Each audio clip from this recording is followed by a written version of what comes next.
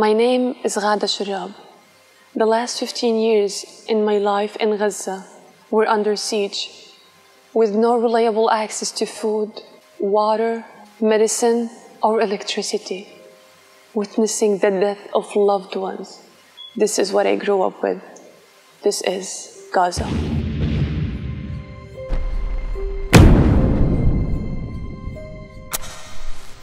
But I didn't let this stop me from dreaming.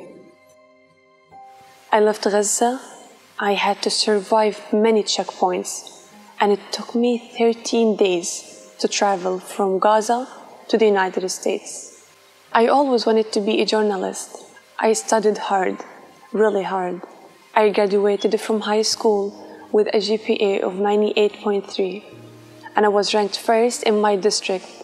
I was also ranked first in my department at the Islamic University of Gaza with a college GPA of 97.8. Today, I'm studying to be a journalist, to make my family proud, and to make a positive change in the world.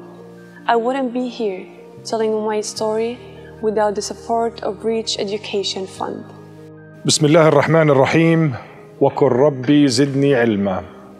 In the last 5 years, REDSH Education Fund has awarded 471 scholarships to brilliant honor-level students in Palestine, in which 459 of those students are in the undergraduate program, 11 in the master's degree program, and 1 student in the PhD program. We have given hope and we have changed lives. With your support, we could give more Palestinian students the opportunity to flourish.